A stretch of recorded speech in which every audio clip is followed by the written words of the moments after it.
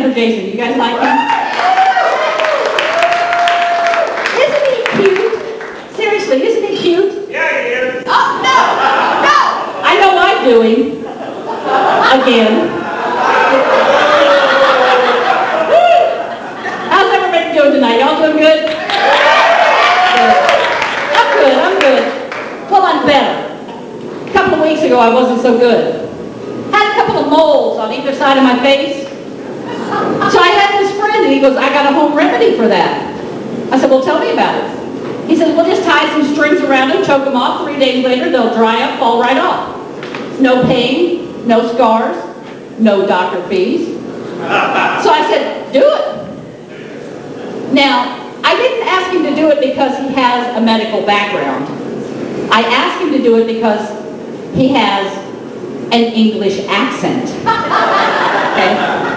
What is it about an English accent? Women love that. We're crazy. We can go into a restaurant and a guy will be like, I'm going to fix your burger up real nice and pretty for you. We'll be like, no thanks, just the way it's supposed to come. And there can be nothing wrong with that burger. But if we go into a restaurant and the guy goes, I'm so sorry. I dropped your burger on the floor and I trod on it, so I spit on it to clean it off. Will that be all right? We'll be like, hell yeah, bring me that, just like it. Come on. You can be walking down the street, the guy will pull up beside you. Would you like a ride? English accent. Why, yes, thank you. We'll hop right on in. And just move that shovel and that duct tape off to the side. We won't be needing that till later. You'd be like, it can't be a serial killer, he's English. I guess we forgot where Jack the Ripper was from. So anyway, I want to thank you all for coming out. My boss is here tonight. Yeah. Okay, now, you know, I asked him not long ago if I could have some personal days, and he goes, you get 104 personal days a year. I'm like, really? And he goes, yeah, they're called Saturday and Sunday. Thank you. I'm not saying he's empty-headed, but if I stand really close to him, I can hear the ocean.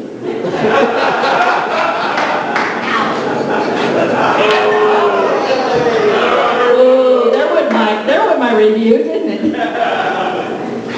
You know what? I've decided I don't like people. I mean, I like you guys, but I don't like people. The other day I was driving down I-30. There was about 20 of us driving, and all right, I'll admit it. We were speeding, okay? We were. And a cop pulls me over. And he comes up and he goes, ma'am, you were speeding. I said, yeah, but so were the other 19 cars. Why'd you pull me over? He goes, you ever been fishing? I said, yeah. He goes, did you ever catch all the fish? So apparently I'm the one that didn't get away. I went over to IHOP, ordered myself one of those 2-egg breakfasts. I said to the waiter, I said, I want 1 egg really, really runny, but I want the other one as hard as a rock. And I want 2 strips of bacon, one really crisp and the other one real limp and greasy, you know? And I want my hash browns brown on the outside, but cold on the inside. And I want my toast to be so dry and brittle that it just breaks into crumbs when I touch it with a knife. And he goes, ma'am, I don't think we can do that.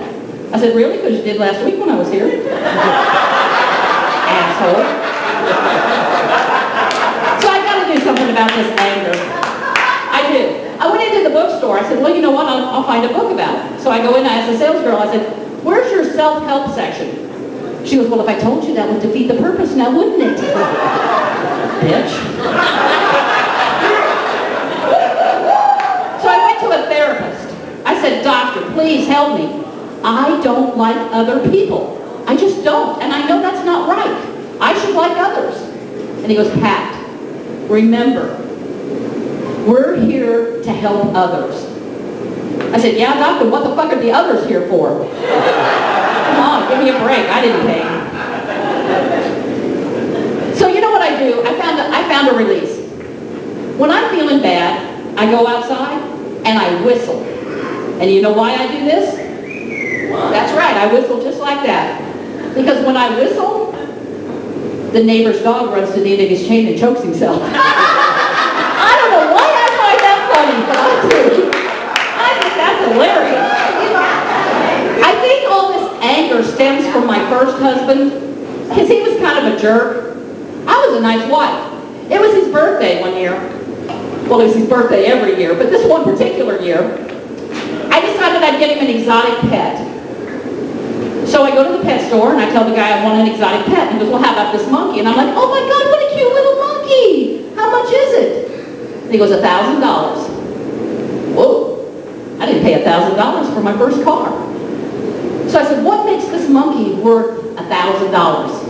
And he said, because it gives blowjobs. And I said, do you take a check? So I give him the check and I take the monkey home, and I'll be damned if that monkey doesn't give blowjobs. So now I'm freed up to work in the garden, read some books, watch my soaps.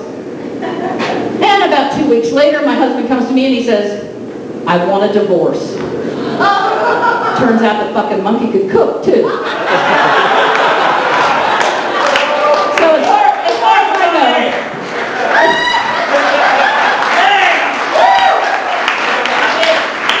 as far as I know, they're still together and they might even be married. We had a couple of kids from that union. My son, he's here tonight. I don't know if you saw him. Now my son is a tall, good-looking guy. And I'm not just saying that because I'm his mom. Yeah, he is. He's tall, he's blonde, he has green eyes. You know what? He looks like Brad Pitt. Yeah, he does. I wouldn't go that Which is weird because I don't look like Brad Pitt. And his dad, the monkey lover, he doesn't look like Brad Pitt. So I'm figuring either hospitals switch babies at birth, or I just can't remember who I fucked in 1979.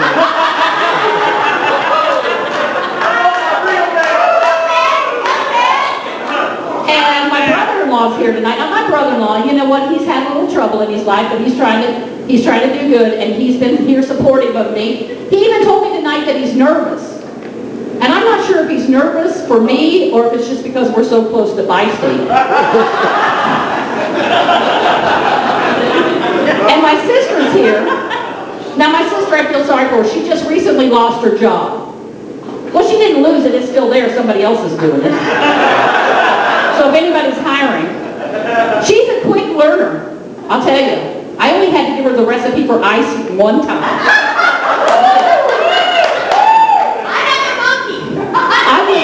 I would hire her myself, but I don't need another person to say, fuck, I'm not doing that. I've got that position filled. And I have a daughter. Now, she lives out in California, and she's married. She is a sweet soul. I love this girl. She's so sweet, and she's so innocent. She was talking to one of her girlfriends the other day, and her girlfriend said, me and my husband have mutual orgasms. And my daughter said, I think we have State Farm.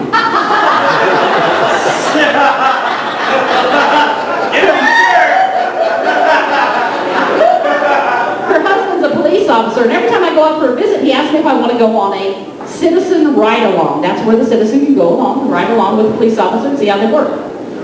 He wants to take his mother-in-law on a police ride-along. What are the chances I'm coming back from that? All right? He gets home, and my daughter says, where's Mom? She didn't make it. She got caught in crossfire. But I have a new husband now, and he is great. I love my new husband. Go Jack! Go Jack. He's Jewish, which I had never really had much experience with the Jews before I met him. And so when I met him, he asked me what kind of car I drove. I said, well, I drive a Volkswagen. And he said, ooh, you drive a German-made car? I said, yeah, what's the problem? He goes, don't you hear the bones of 6 million Jews crunching every time you drive that? And I went, no, but I've got a kick-ass stereo and I run it real loud, you know. I did hear like a little cranking under the hood, but I didn't realize that's what it was. So I got rid of it. But, no, he's sweet. He really is. Now, we don't have any kids together, he and I don't. And I don't know if you've ever seen him, but he looks like Woody Allen. So we're not going to adopt either.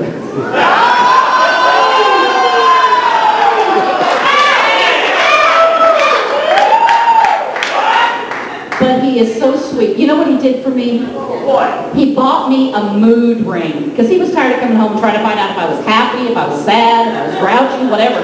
So he bought me this beautiful mood ring. Isn't it pretty? Look. And when I'm in a good mood, it's this beautiful shade of blue like it is tonight. And when I'm in a bad mood, it leaves a big fucking red mark on his forehead.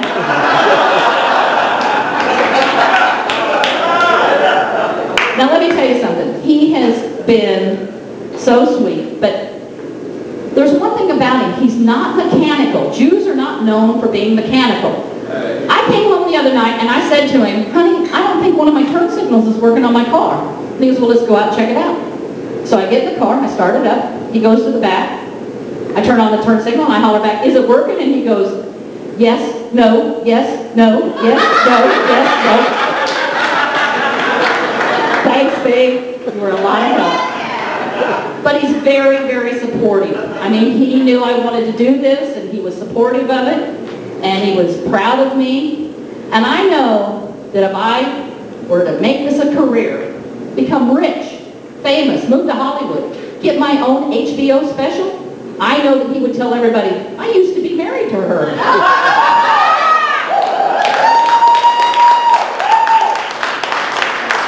Now, before I go, I have one question that's been bothering me for years, so I need to know, and we got enough guys out here who can help me with this.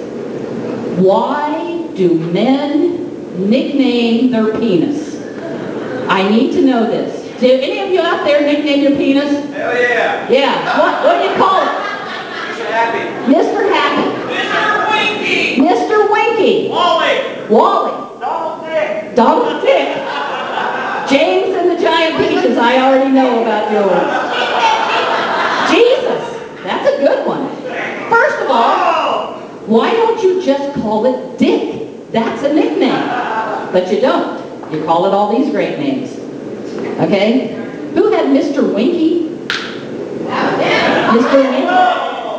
All right, now let me tell you something. That is not a romantic nickname.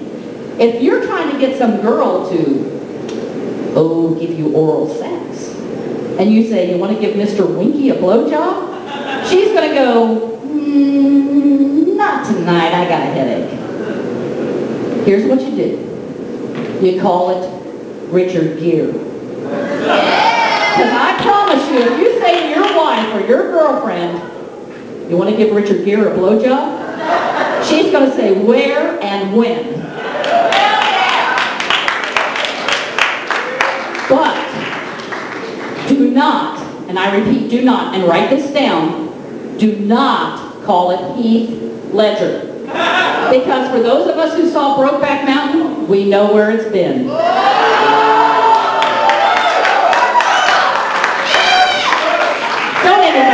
Don't anybody groan. You haven't heard Byron's material yet.